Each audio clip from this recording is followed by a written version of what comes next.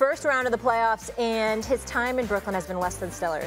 Much of it not his fault, though. The two-time champs rep has taken a hit, and now Shaquille O'Neal is joining in on the jokes, posting a fan tweet on his Instagram story, which sarcastically listed Kevin Durant's accomplishments since he left Steph Curry and the Golden State Warriors in 2019. 1 through 3, blank, the end. Stephen A. Yes. Do you think KD should regret leaving Steph and the Warriors? Yes. And I believe that because of the selection he has made. It's not that he left Golden State. It's what he left Golden State for. I believe from a business perspective, no matter how much his brand may be worth, it is nothing compared to what it would have been worth if he were a New York Knick. I think the level of support that he would have had with that brand would have at least doubled, potentially tripled the value of the KD brand. That's number one. But the biggest thing, and I've said this before, Doggy, and I don't know if you've heard me say this, so I'll say this with you on the air. I got a lot of love and respect for Kevin Durant. I've gotten to know him a little bit over the years, and I respect the hell out of him, and we all know how I feel about Mama Durant. And he's a two-time champion, the two-time NBA Finals MVP, and one of the greatest players that has ever graced this game. And people get on him about his sensitivity because he'll clap back at people on Twitter and all of that other stuff. Well, I see that in reverse. Although I wouldn't advise him to comment about everything everybody says, I love the fact that he is the one, Doggy, that will respond to you rather than sending a hanger-on or somebody else to do it for him. If he has an issue with you, he's man enough to address it with you. And I respect the hell out of him for that. And I'm very, very fond of him. Having said all of that, there is no way around it. If the Golden State Warriors advance to the finals, if it's not happening already, Doggy, if the Golden State Warriors advance to the finals, I have been on the record, Doggy, saying, unfortunately and totally unfair to him, people will remember him more as being the dude who left Steph Curry for Kyrie Irving than they'll remember the championships. Because that's how idiotic that move appears to be as of right now because of how unreliable Kyrie Irving has been. Kyrie Irving taking time off. Kyrie Irving getting injured. Kyrie Irving taking his positions politically and otherwise, being distracted from the game of basketball. Kyrie Irving, the vaccine mandate, and 98% of the league, 99% of the league gets vaccinated. But Kyrie's going to hold firm. Yeah, all of that's fine. Individually speaking, perfectly his right. But it left Kevin Durant hanging because Kevin Durant was the one left holding the bag, having to hold down the Brooklyn franchise on his back, knowing that he would need that help. That's a decision KD made because KD insisted to the Brooklyn Nets, I want to be here with Kyrie Irving.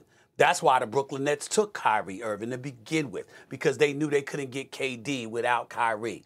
So the fact that that decision was made, that's why there should be regret leaving Golden State. You had a structured environment where all you had to do was ball, which is all he wants to do during basketball season. He just wants to ball. He don't want no drama. He don't want no nonsense. All he wants to do is ball.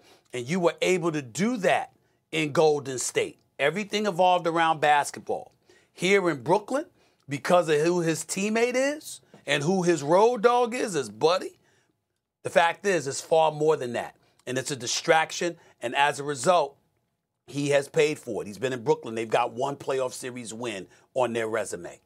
Golden State may be going back to the finals. Yeah, but obviously a lot of this season was none of the season was Kevin Durant's fault in terms of on the court. It's not his fault. So, no, of course. I just want to make that clear. But, Mad Dog, I want to ask you this. Do you have an issue with Shaq making that comment or sharing that comment? Absolutely. I mean, and Stephen A. is 100% right. I mean, if Durant wouldn't know me as far as he can throw me, but I love Durant. I'm with him 1,000%. He made a terrible mistake joining with Irving. We all know that. Shaq, hold on now, Shaq, be fair, all right? He came to the Nets with an Achilles tear, so he didn't play at all in that first year. Then he had to deal with all the COVID nonsense, which was a disaster. He had contact testing. He missed a lot of games. And then last year, Harden couldn't move. Irving hurt his ankle, and all he did against Milwaukee was average 35 a game, and they gave me the stats. I don't remember exactly, but he had 47 in Game 5 and 48 in Game 7, and if his toe wasn't on the line, they would have beaten the Bucks and probably would have won the championship. So the idea, this year, tough year, no argument. He had a bad series. Embarrassing, no argument. But, geez, I mean, to sit there and say what a disaster that he was, that he left the Warriors, that's not fair. That's completely not fair. Here's Shaq. Let's face it, Shaq. You know, he left Kobe. Let's not forget that. He left a great star to go to Miami. Now, he won a championship in Miami as a spare part, but he left Kobe, and Shaq never could make big free throws. And Shaq, you know, was not going up against a great center when he played. I mean, I love Shaq. He's got great personality. We all love him. But let's be careful with Shaq that he's all of us in the great Aristotle and the greatest player in the history of the NBA, because he isn't. And that's unfair to and he made a good point about Durant. Now, the difference, the mistake that Stevie A made, and amongst a few of them, is that the going to the finals is not enough for Curry. Curry's got to win a championship. Okay, the idea that he goes to the finals and loses to Boston or Miami, well, he showed everybody that he can win without Durant. No, he hasn't. And again, that first championship that he won, he's lucky he won it because Cleveland was terribly injured. Right. No Irving, no Love. He would have lost if those two played. Mm-hmm. He lost to Irving with a 3-1 lead in the second title, and then he got Durant, and they won 2 titles. So it's not like Curry's won 8 championships without Durant. He's won 1 shakily, and he hasn't won another one since. So let's take it easy about how Curry has done this without Durant, and Durant's done nothing without Curry. If Durant had anybody playing with him last year, they would have beaten Milwaukee. And if his feet were not too big, he would have beaten them in Game 7. The thing where the foot with the toe was on the line. And that's just a millimeter for crying out loud. So be fair. Shaq, be fair. You be fair. Well, let me say this here. First of all, I'm always fair. Let's get that out of the way. I'm Mr. Fair. I mean, I'm Mr. Fair right there. That's who I am. That's number one. Number two, you know what, doggy? I mean, I know you're a little bit older than me, but I feel like right now is one of them arguments that I used to have with my dad.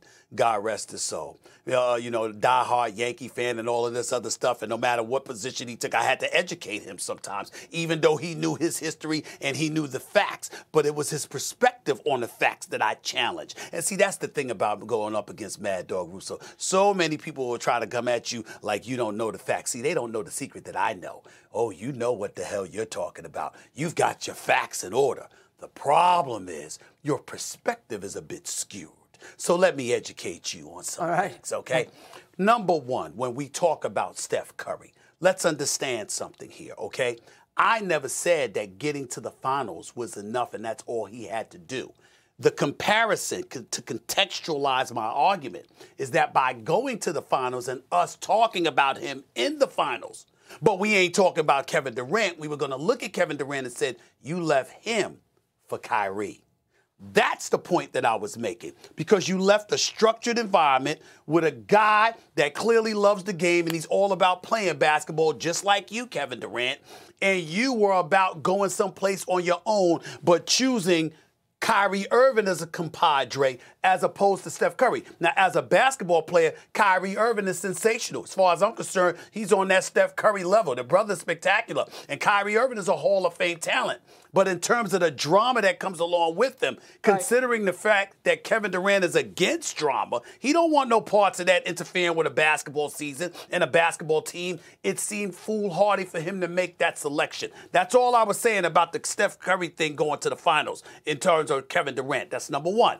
Number two, let me educate you about something you were factually incorrect about. Which is?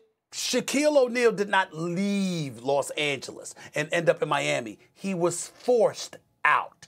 Dr. Buss made a decision and had tipped Kobe Bryant. We know I know this. I'm giving you facts. God rest his soul. Pick the one guy over the other. I understand. Dr. Buss made the decision because Shaq was looking at that time. $100 million contracts wasn't going out of style. It was not that easy to come by the way that it is today. Shaq wanted big paper. He was looking for a longer-term commitment, and Kobe Bryant wasn't as interested in playing with him anymore. So Kobe Bryant made that clear to Dr. Buss, and Dr. Buss made the call that I'm going to have my faith in Kobe Bryant moving forward into the future at the expense of Shaquille O'Neal. And that's why Shaquille O'Neal was traded to Miami. And when Shaquille O'Neal was traded to Miami, there was a whole bunch of hate thrown in Kobe Bryant's direction, because how could you get rid of the big Aristotle, the Diesel? What the hell is going on? It wasn't Shaq's choice.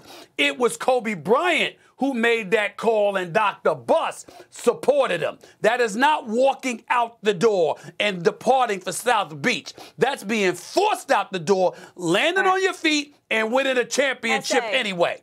That's what happened. We're up against it. Work with me here. Let me get in a break, and if you need to finish anything after that, we can. Still ahead here on First Take with Tiger Woods eyeing a major championship.